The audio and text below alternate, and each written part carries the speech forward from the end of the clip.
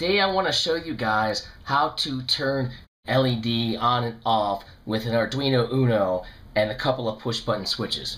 Now, this is pretty simple, and some of you may be thinking, well, who cares, it's just an LED. There are a ton of other uses for a setup like this.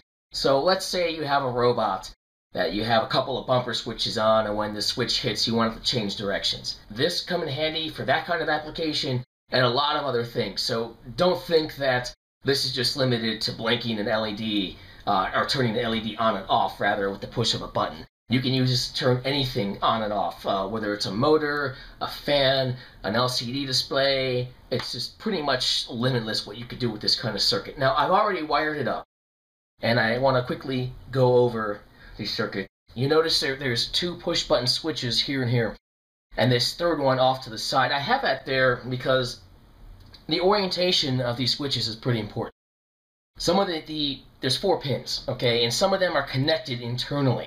So if you don't put them in the breadboard in the right, orientation, it won't work. And we have this little gap here, and I made sure that there's 2 legs on one side and 2 on the other. Now you might be wondering, okay, well, which 2 legs, are connected and which ones aren't. To figure that out, I just grabbed my trusty little ohm meter here, and we can see that, okay, those 2 are connected, and then these 2 here are not. Unless I push the button, then it connects. So that's the right way to orient these push button switches. Real quickly, we have, of course, 1 ground wire here right to the Arduino ground pin, and then we have these 3 blue jumper wires. They are grounds for the push button switches, and then the cathode of this LED would be grounded. Okay, and then we have a 150 ohm resistor on the anode, and that value really isn't critical. Anything from 120 to 220, 250, depending on how bright you want it, should work. But you definitely want to have some kind of resistor, at least 100. I wouldn't go less than that. And then we have that LED connected to pin 5, or digital pin 5.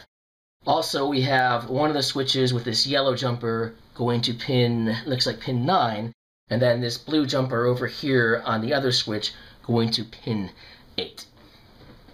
So I've already wired this up, and I've already written a simple program to make this work. I'm going to demonstrate it, and then we'll get into the program a little bit here. So let me plug in the Arduino. Okay, and the code should be uploaded. Let's see. Okay, so on, and the other button off. On, off.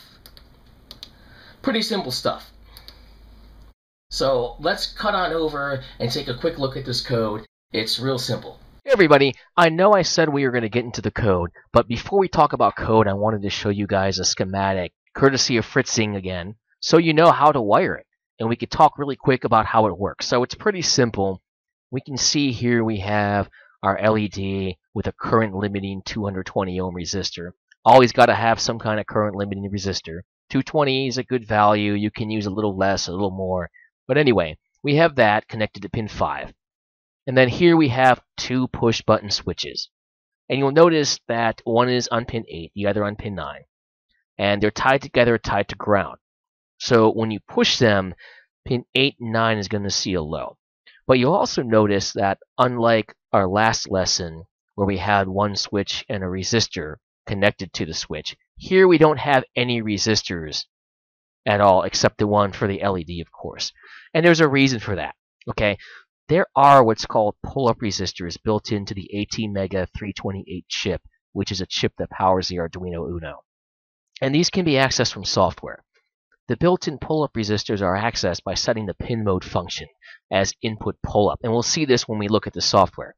And this effectively inverts the behavior of the input mode, where high means the sensor is off. If it was a sensor, here we're just using switches. And low means it's on. The value of the resistors is usually 20K to 50K ohms. Now, this is functionally and electrically equivalent to connecting a 50K ohm resistor between the pin and 5 volts. Only difference here is that it requires no external components, and you could turn it on and off in software during the execution of the program. When connecting a simple switch like we have here to a pin configured with input pull-up, the other end should be connected to ground, as we can see here. This causes the pin to read high when the switch is open and low when it's pressed. So when wiring buttons or switches or anything normally open, and normally open just means it's a spec for a switch or relay that describes whether the contact is open or not when there is no power applied. Okay, so whenever you have anything normally open, tie them to ground. You don't need to run 5 volts out to them, which is more convenient.